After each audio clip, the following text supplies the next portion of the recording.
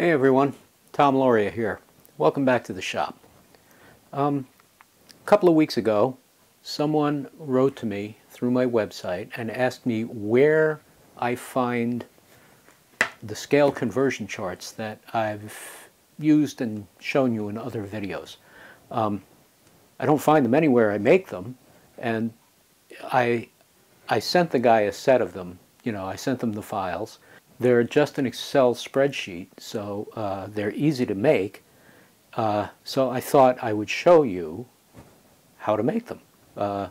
This way, I mean, these are these things are so handy to have around the shop.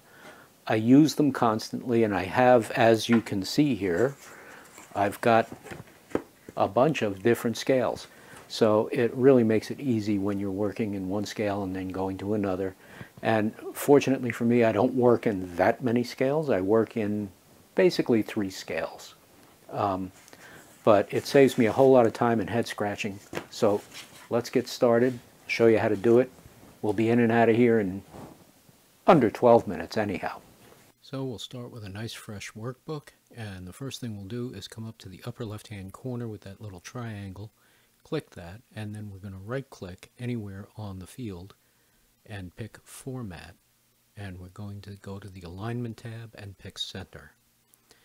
And that's going to make sure that everything that we put into any cell goes into the center of the cell, not to the left or the right. The next thing we're going to do is a little bit more formatting by getting rid of some of the extra space that we don't need between the cells and the columns that we'll be using.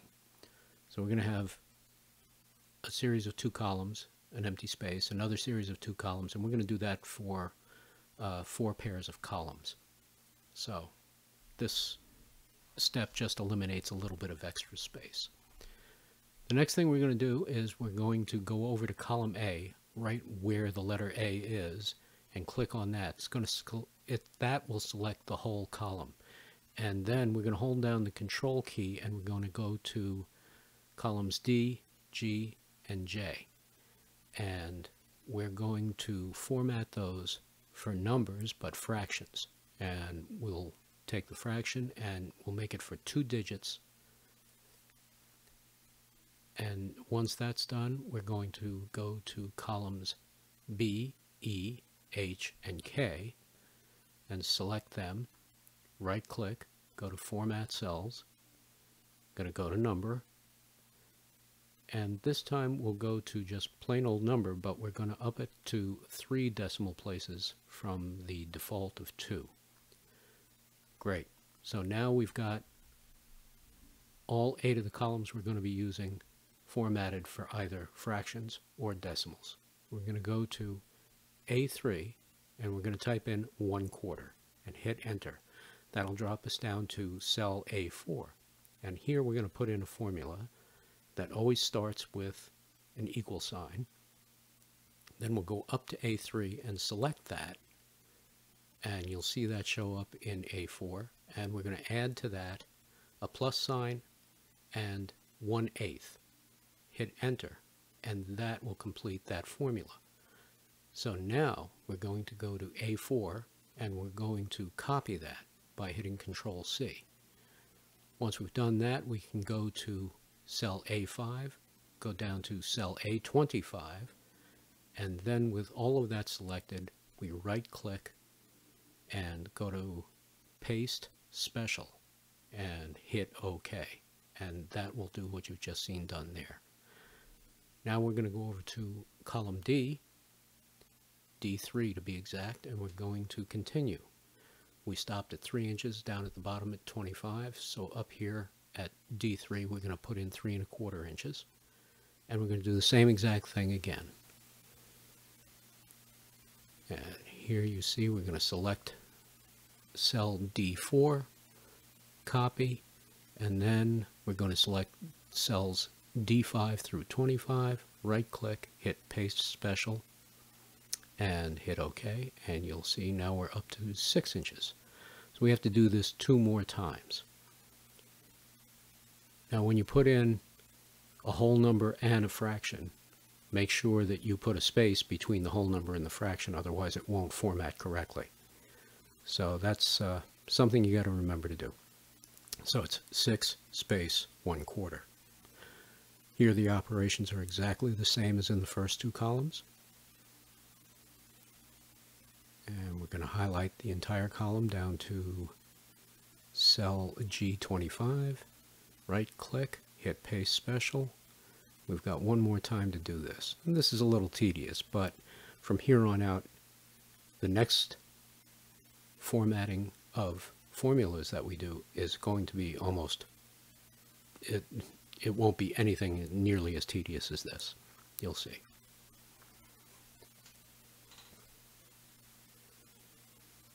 So again, copy cell J3, highlight cells 4 through 25, right click, go to paste special, hit okie dokie, and there you've got it. Now that's up to 12 inches, and that's really all you really need.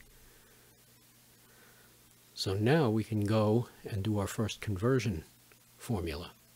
So go to cell B3 at this point, and start with an equal sign, and go to A3. That'll choose that as part of the formula. Now hit divide, which is the /, and by your scale factor. So divide by 24, and that'll give you the result. So now we can click that cell, copy it, but instead of just pasting each column, we're going to paste all the columns at once. So we're selecting them by holding down the Control key and going down from each column, the top of each column, down to number 25. We're going to right click, hit paste special, and now you've got the entire chart all filled in. Now the only thing to do from here is formatting, just to make it look nice and neat. Generally what I do is I'll pick the entire span of cells that I've got, and I'll put some sort of a border around it, and then I'll put dividing lines in between the individual cells. But I always do it one operation at a time so I can see what each one looks like as I do it. So I start with a nice border around the outside, then I select the cells again, and I'll right click and hit format again. And now I'll go to inside, that right hand box you saw there, and I'll get rid of those interior lines just by clicking on them. And I'm going to choose a nice solid black line for the verticals and a rather lightweight dotted or dashed line for the horizontals. Hit OK. Let's take a look at what it looks like. Yeah, it looks okay. These columns that we're not using, columns C, F, and I, they also have those lines in them, and I'm not crazy about that, so I'm going to take them out of mine. You don't have to. And you do that by hitting the format again and clicking until there's nothing there. And you'll see what that looks like in a minute. I think it makes it look just a little neater. You don't have to do it. You don't have to do any of this, as a matter of fact. But I find it easier. My visual acuity, I find it easier to do all of this formatting, because when I'm in the shop and I'm working, I can look right at it and I can see it clearly.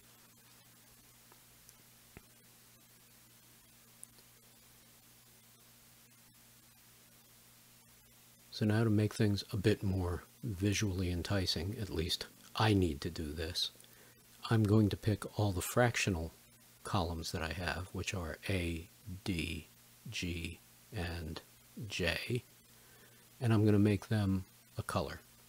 I'm going to make them blue.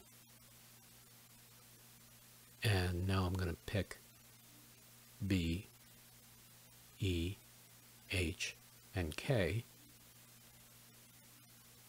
and I will make those light red.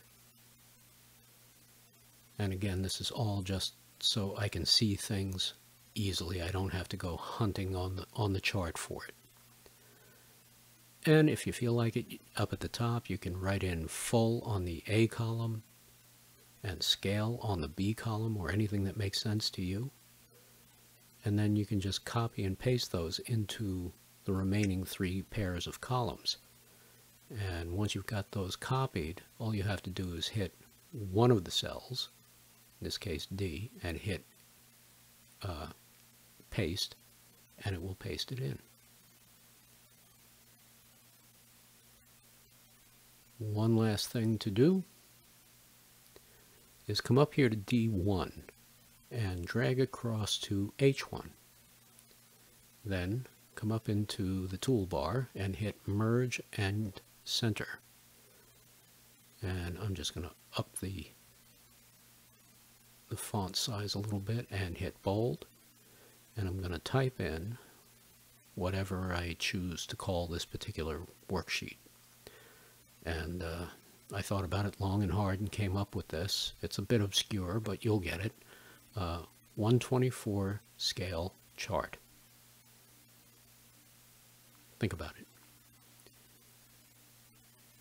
And change the color, and that's it. It's done. And there you have it. So now, suppose you're thinking that, you know, you want these. I have a half dozen of these at least in different scales. And if you want to change the scale, it's really simple to do. You don't have to do a whole lot of formatting. So, how do we do it? We're going to change the formula in the first decimal cell.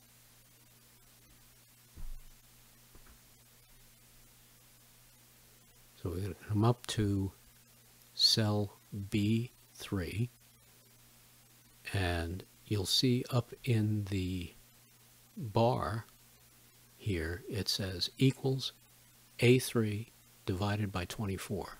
Here all you have to do is change the scale factor. Let's say you want to go to 48. So you'll come up here, put the cursor right there, get rid of 24, type in 48, hit enter, and that has changed that one. Now go to that cell again, that's B3 in our case, and we're going to choose that and copy it.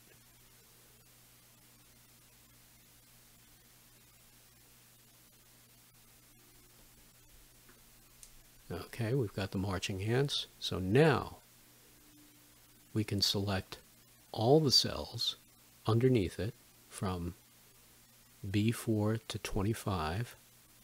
Holding down the control key, we can select E3 through 25. Going to do the same thing for the other 2 decimal cells. And click somewhere on one of the selected cells, hit Paste Special, hit Okie dokie, and as if by magic, the entire chart is changed. Now it's 148. The only thing you have left to do, so you don't confuse yourself, is change the title. And you can do that up in the bar as well by just putting the cursor at after the 4, eliminating those 2, put in 48, hit enter, and you are done. And that's the whole thing. So now you can make as many of these as you like. And I've made some in some bizarre scales. So anyhow, I hoped it helped. And looking ahead to episode 5 of Building a Whaleboat, we're going to start with the framing. As a matter of fact, we're going to complete the framing. And we'll also take a look at the differences between framing for this method of building and framing for actual plank-on-frame construction. And we're also going to tackle some of the parts you're going to be needing very soon for the boat. So it's not strictly hull and whalecraft, it's going to be more hull and boat details. So, until I see you again, stay well.